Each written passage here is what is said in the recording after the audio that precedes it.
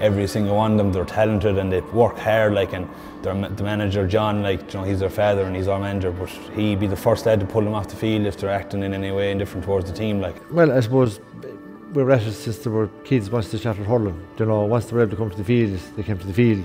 With 5 brothers and a sister as well, like, it's all they were doing is either probably sleeping, eating or out hurling. Like, I suppose I probably didn't really have a choice picking up the hurl, but as I said, if I didn't like doing it, I wouldn't be doing it, and I love hurling for this club, and please God we can make a few more memories along the way.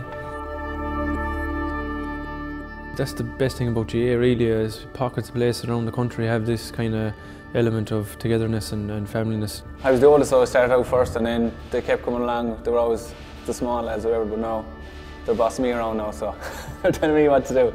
That's why teams are so successful, because they have that bond from when they're only young lads and going to national school together and building that bit of friendship up and a bit of trust up. To get the chance to be able to go out and represent your local people that you meet every day you're out there, it's great to have that, and I just hope that, you know, we get out and work hard enough and get the result of it.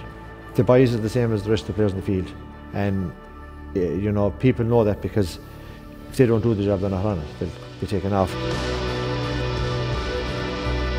There's a few sets of brothers on the team. I have a brother playing as well, and the 3 Coonies as well, like, you know, so it's kind of like, you know, a telepathy, like, you know, we'd all kind of know from growing up together what we're going to do, and like talking to one another and everything, like, you know, and you push each other on, and that's the way it is, that's the way it has to be, like, you know.